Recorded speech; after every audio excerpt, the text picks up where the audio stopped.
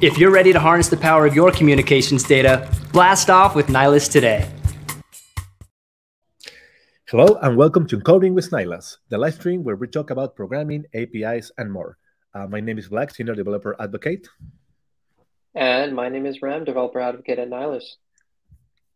How are you today, Ram? I am doing great. I'm excited for this live stream. We were talking about it last week about 3D modeling. But before we jump in, how have you been? I've been doing fine, thank you. Although the weather here is kind of crazy. I mean, we had like a lot of sun, and today was even kind of like a little bit of snow, and it's windy. So it's strange. It's the fun transition to summer. Yes, exactly. So today, as I always say, this live stream is about programming, APIs, and more. We're coming to the more part, which is how to model a simple scene using Blender. And what's Blender? It's a 3D modeling software. It's free, open source, and completely amazing. So you can go, I'm going to share my screen so you can see the Blender page. Let me share it. Share screen. And there you go. You just need to go to blender.org and you're going to land into the Blender homepage where there's a lot of information. You just can simply download. I'm going to use Blender 3.5, which is the latest version. And it's only 236 megabytes. Just install it either on Windows, Linux, or Mac, and you're ready to start using it. So let me open up Blender. So here we're gonna choose general. So we're gonna do just 3D modeling. And here we have our default cube. By the way, I'm using my Wacom tablet with my stylus. That's just awesome. Because I realize, yeah, it's kind of easier to use, at least for me, than the mouse or the trackpad. At first, it's kind of complicated, but when you get used to use it, it's just really nice. And what I'm doing, and let me show this real quick. So if I open the Wacom Center, I have here the mapping settings, which are open somewhere. Let me see. Sometimes it's open, sometimes it doesn't. I don't know why. Oh, here it is. So for Blender, what I'm saying is that this one down below is going to be the middle click, and this one up here is going to be the right click, and the tip of my stylus is going to be the click. Why? Because in Blender, we use the right click to select something. So I just need to press here and select something. We use the middle button if we want to move around things, and we use the click for other things. So it's always nice to have your pen configured to use in Blender. So let me go back. There's one thing that we're going to need to do for sure. So we need to go into Edit, then Preferences, and then we need to go into Input. And we need to make sure we have Emulate Numpad checked. And this is because in Blender, you can use different keys to have different sides of view. So for example, if I press the number 1, you can see it changed it to the front orthographic view. If I press 2, it's gonna be slightly to the right. So I pressing it, it's gonna start moving. Or 3, it's gonna present the right one. I think 7 is gonna present the top. So for laptops that doesn't have like this separate set of numbers, using this here helps quite a bit. So remember Preferences, Input, and then Emulate Numpad. Also, one that is really useful, just need to go into Add-ons. And here we're going to type Node. And we want to check Node Wrangler. So Node Wrangler, it's a tool or a script that is going to help us with texturing, which you're going to see later on. What I'm saying, it's amazing. So we're going to start here. We have here the default cube, and kind of like the Blender joke is that you need to delete the default cube just to add a new default cube, which we're not going to do that. We're just going to grab this one. We can see we can move it freely, but we're going to press 1 just to be under the graphic. We want to have this bigger because we want to have kind of like a room. We want to create a table and a couple of chairs. So we're going to press S for scale, and then we're going to press the number 4, and then we're going to press enter. So we just scale our cube and make it like 4 times its size. So now it's way bigger. Now what we want to do is we want to press the tab button. So you see that it changed a little bit because now we are on edit mode. And what we want to do is go here on the top, and we want to select the last one, which is faces. So if we press A 2 times, so A, we deselect everything. We want to grab the side using the right click, then shift to select this one too, this one, and this one. So we pretty much want to get rid of the top, and we want to get rid of the sides. And actually not all sides. Actually, let's move it. So the top and these two here, we're going to press X, and then we're going to select faces. So we're going to get rid of the faces, and we're going to have some sort of like an isographic view. So we're going to have the floor and a couple of walls. But we want this to be more aligned with the red line that we have here. So we can press tab again, just to be out of edit mode. With the cube selected, and we want to just click on here, double click, and rename it to room. So we know that that's a room and just not a cube. So here we're going to press G, like the letter G, like in geography. We're going to press that one. We're going to press the letter Z, like in zebra. And then we're going to press 4 and enter. And let me do it again. So G, Z, 4, enter. And you see that we just moved up our cube so it's aligned with the floor. And if we press Shift and the middle button, we're going to be able to pan. So like move to the sides. Now that we have done that, we want to select the camera with a right click. And we want to press now G, Z again, 2, and then enter. So we just kind of moving away the camera a little bit. And if we press the number 0, we're going to have the camera view. So we might need to lift it a little bit, but for now, that's fine. I have my little script here, so I don't waste too much time trying to put all the things in the right place. So now that we want to create a table, what we're going to do is press Shift and A, and we're going to have the little menu. Shift A, we're going to select Mesh, and then Cube. And you're going to see that the cube is going to appear here where we have our cursor. So now that we have that, we want to press S 1.5 and then press return because we want to make it a little bit bigger because the table needs to be bigger than the shares. So we just give it a little bit more space. And just curious. Yes. You were doing scale 1.5, and you're just going through and doing it by shortcut by shortcut. So you did S 1.5. Mm-hmm. You can actually do this through the UI as well. It just takes longer. Is that another workflow as well?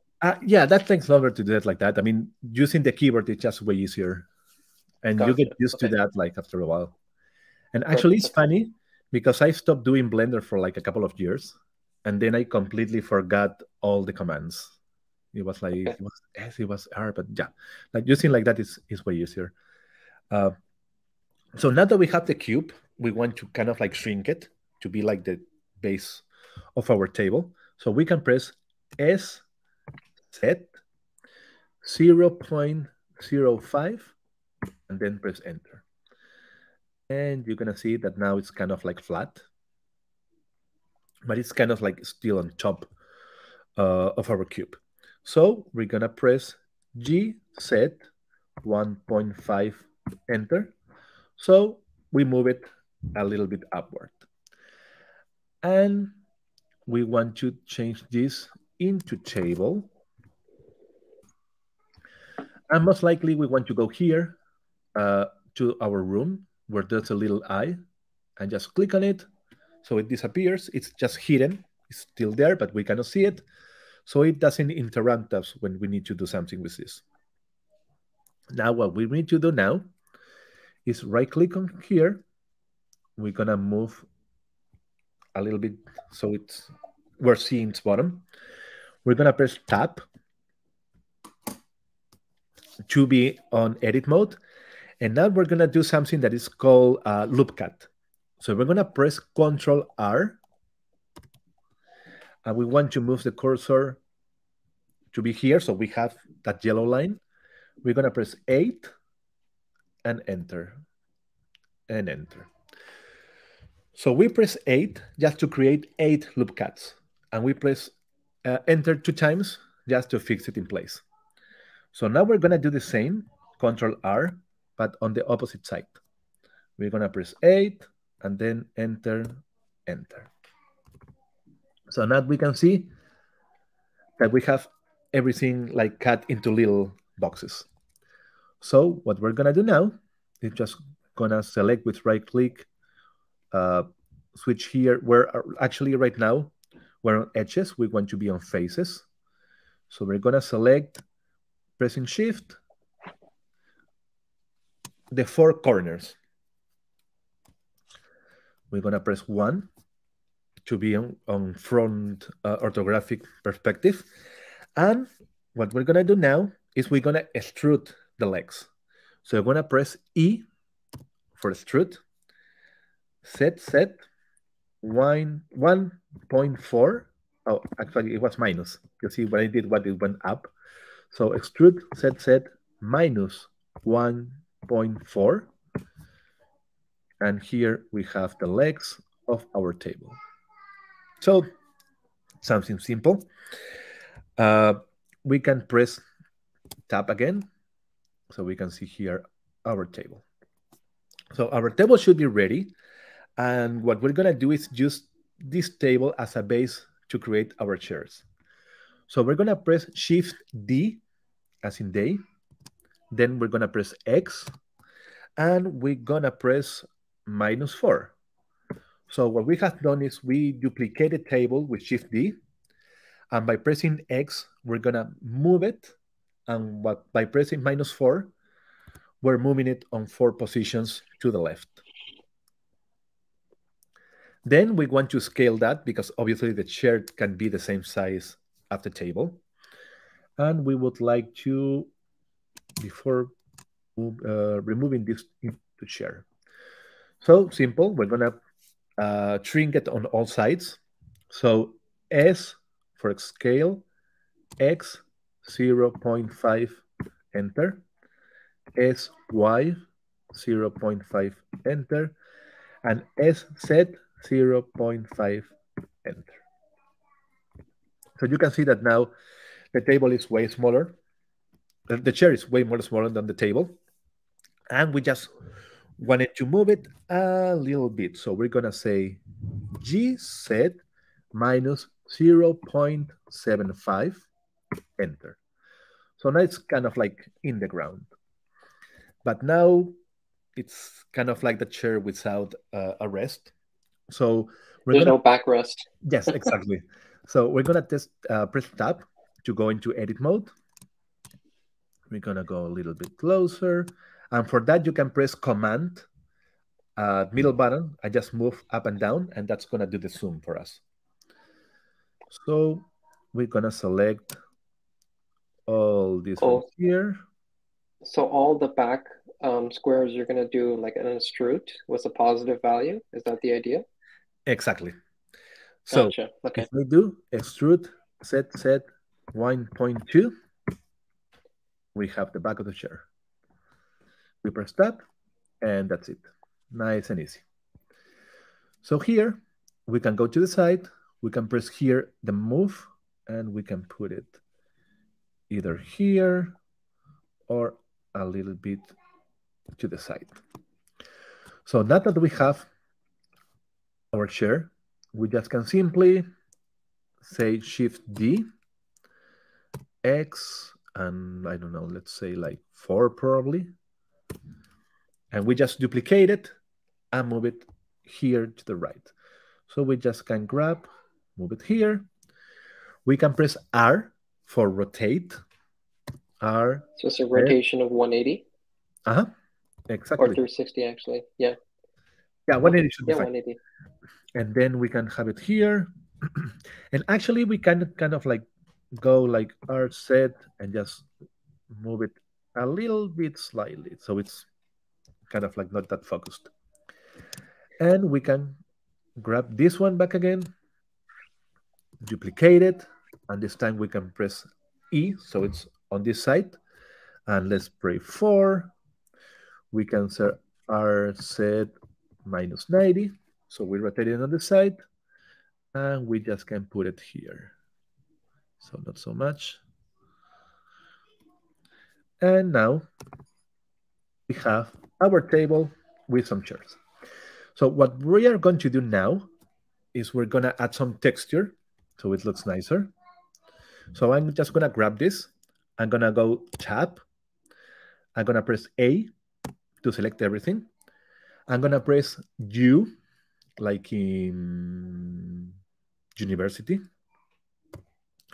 And here I'm going to press Smart UV Project. And this is what it's going to do. It's kind of like, it's going to map the table. It's kind of like unwrap it. It's like when you have a candy that is have an image, for example, you can see that they have the hands here and the face here, but you open up, it's like all spread. It's kind of like the same concept. But this one is going to kind of like do it for you. So Smart UV Project is going to take care of doing that unwrapping, because otherwise you need to do it yourself, and I'm not really good at that. So we're going to press OK. It's unwrapped. We need to go here into the material, and we're going to press New. So the plus sign, New. And we're going to say here that this is the table. We're going to use nodes, which is fine. We're going to go to the shading tab. And remember I told you about Node Wrangler? This is why Node Wrangler is awesome. You just select this one. You press Shift, Control, and T. And it's going to ask us to select the images that we want to use. So here we're going to go into Blender. I have here some wood. So you're going to wrap the table with wood? Something like that. So awesome. I'm going to give it like a wood texture.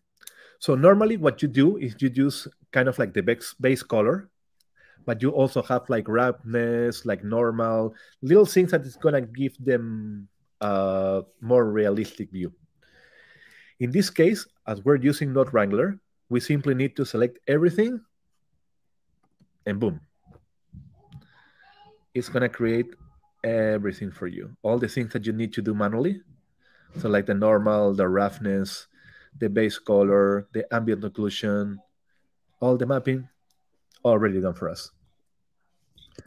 So if we go back to the layout and press here the last button, you're going to see that our table has kind of like this wood texture. We're going to do the same for the chair. So we're just going to grab one chair. We're going to do the same here, new. We're going to call it chair. We're going to go into shading. We're going to select our material. We forgot to unwrap it. So again, press tab, A to select, press U, Smart UV project, and that's it. So where is my share here? Oh, here is. It was kind of hidden. So I select here, Shift, Control, and T. And for the chairs, I'm gonna use, let's say, this Brazilian rosewood. So you're gonna see here, okay, it's kind of ugly, so we're gonna use another one probably. I just need to select everything. So I don't need to do anything with these that are already here. I just go back to principal BFSD, press again, and just can simply choose another one for, like, let's say this Redwood Tree Park. And it's gonna replace everything for me. Still looking a little bit ugly, but okay, but we can use it. So here for this other chair, we just need to go here and we can select the same one. And you're gonna see that it looks weird, but that's because we haven't actually do the unwrapping for the other chairs. So we're gonna do the same. It looks kind of weird because of the material, but it looks a little bit better. So we have our table, our chairs, and we can put back our room. And for our room, we're gonna do something a little bit different. So we're gonna grab it. We have a material here. We're gonna unwrap this. Smart UV project. And here, we're gonna have something else for the walls. So we have this white stucco, which is gonna be nicer. Perfect. But then we don't want the floor to be like that. So what we're going to do is just gonna select the floor. We select everything with AA. We're gonna select the floor and we're gonna press 7 because we want to be on the top orthographic view. So once we are in the top, we're gonna press U again, but instead of doing a Smart UV project, we're gonna say project from view. So it's just gonna grab that space, that cube. Project from view. And here, we're gonna create a new material. We're gonna call it floor. And here we have some tiles. So on the floor, we got some black tiles. And we actually need to assign it. So with the floor selected, I need to press assign. And then we have it. Perfect. So we're gonna grab this light here. It's gonna be a little bit too high. So let's put it on 800. And we're gonna move it a little bit. Let's go back to layout. And then you can see here how it looks nicer. But we want to move the light a little bit. So the walls have this stucco kind of view. We're gonna grab this light and duplicate it by pressing Shift D, and we're just gonna kind of move it like this. I'm curious, what does your camera view look like? So if I press 0, it's gonna look like this. That's not bad. Yeah, we don't want to see this because it's got empty space. So what we can do is, yeah, we can go to 1, grab the camera, and just move it a little bit up here, press 0, press 1, and we can just move it until we are happy with how our camera is looking at. So still a little bit, probably we can put it a little bit closer, exactly. Yeah. A little bit more, and then that's the problem. This is where you spend the most time. I mean, modeling is not that hard, but putting the camera on the right place and actually having the right lighting, it's crazy. That's the crazy part, where you spend most of your time. So that's kind of okay. I think actually a little bit. Yeah, I wanted actually to see the full table. So let's put it a little bit down. And let's say for now, that's almost fine. But let's say we're happy with that. At least we have our table, we have our floor and everything. So we can go here to render and there press render image. This one is using only 64 samples, which is kind of like just not enough. So here we can change it to, let's say, 500 on both render and viewport. So when I press render again, it's going to take a little bit more time, but it's going to look nicer. It's going to be more detailed. And actually, you can go to you can go crazy. Usually, you don't go more than 2000 because otherwise it's going to take a long time unless you have a GPU. And here it all depends on the textures that you use, the correct lighting, and everything. But this is kind of how you model a simple scene using Blender. So you can see that it's not really that complicated.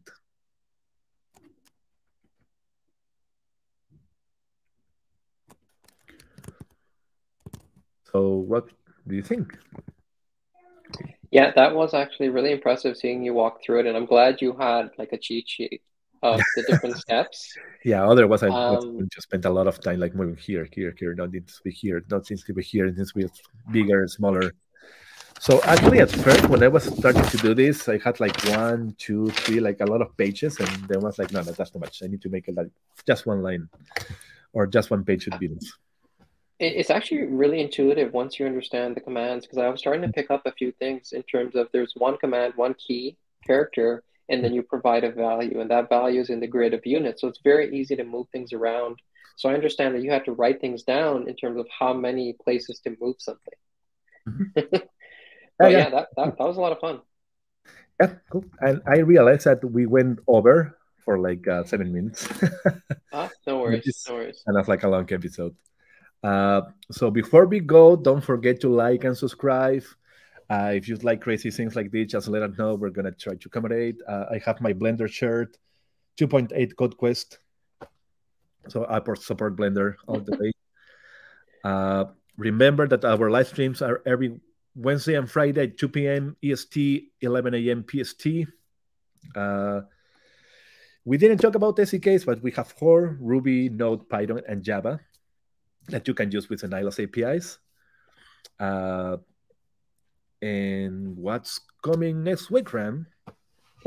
I like how we're going rapid fire through these last few messages. And what do we have coming up next? We're going to do an introduction to the Nylas Quick Start Guide. So this was released as of Monday. It's available to everyone. We've actually been building with it in our past few live streams. If you go back to our live streams, you'll see a lot of the Quick Start Guide already there. And we just want to show you how to use a Quick Start Guide to get started with building with Nylas. You have been hiding your Easter eggs in plain sight. Yes.